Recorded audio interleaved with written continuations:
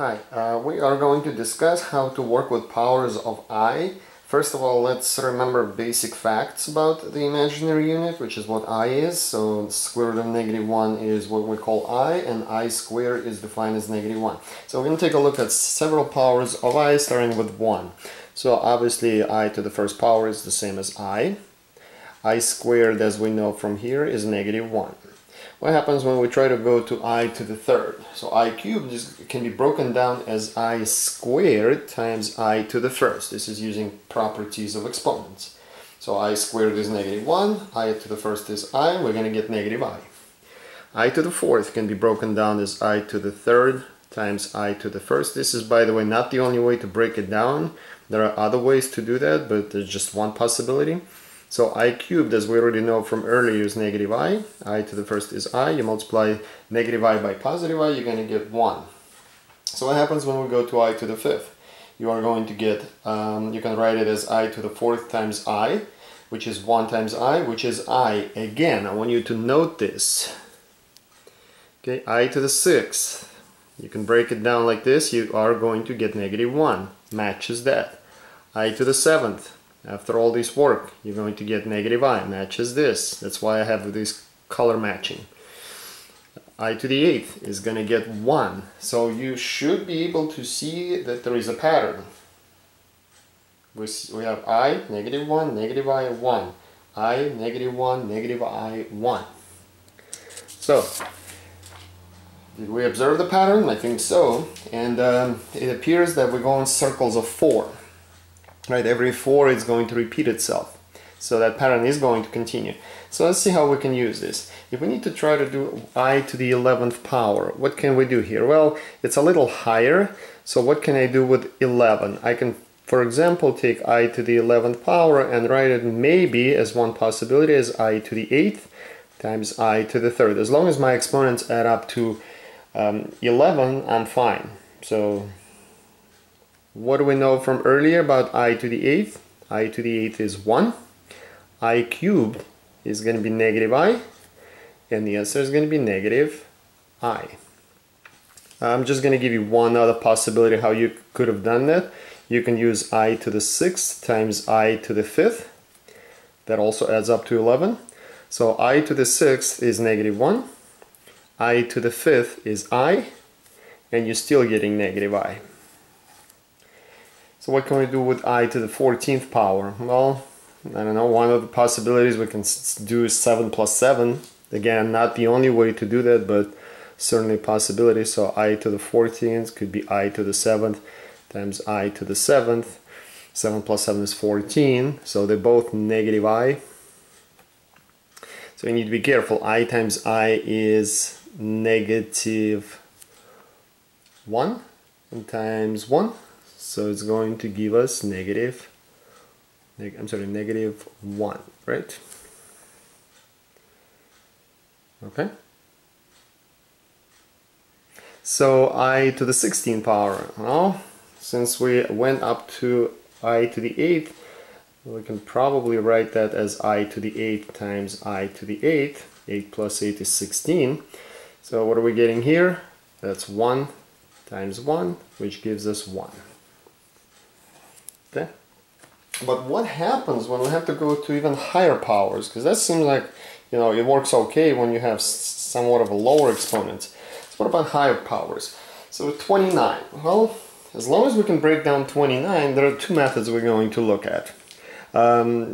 As long as you can break 29 into powers that are going to add up to 29, you're going to be fine. So since we went up to 8 on that one of the previous pages, we can say, okay, I can use I to the 8, let's maximize it, times another I to the 8, that gives me 16, plus another, times another I to the 8, 8 plus 8 plus 8 is 24, so I need 5 more, so I to the 5th. 8 plus 8 plus 8 plus 5 will give us 29, right?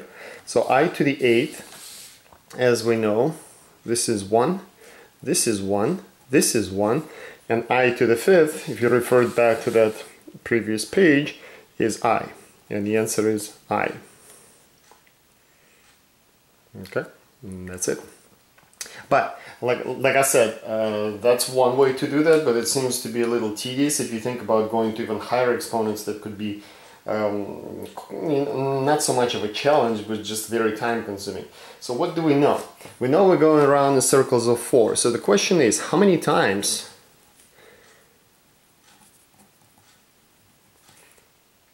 uh, 4 goes into 29? But that's not really our question. What is the remainder? Basically, if you think about dividing 29 by 4, what is the remainder of that process? Right, let's think about this together. So 4 goes into 29 7 times. 7 times 4 is 28, so the remainder is going to be 1. That means that I to the 29th power is going to be exactly the same thing as I to the first power, because all the multiples of 4 can be tossed. You can throw them out.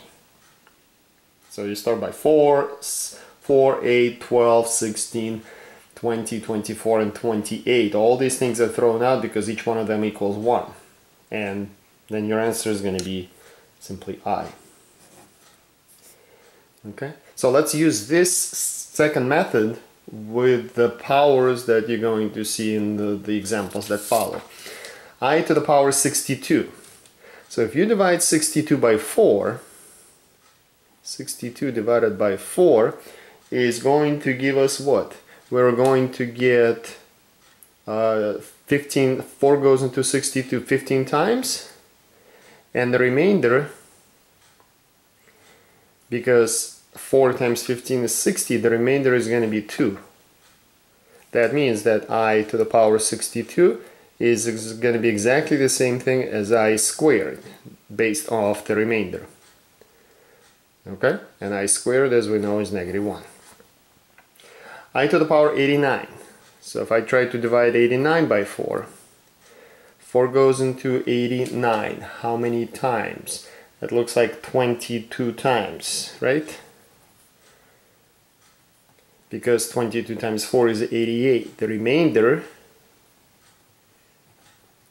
is going to be 1.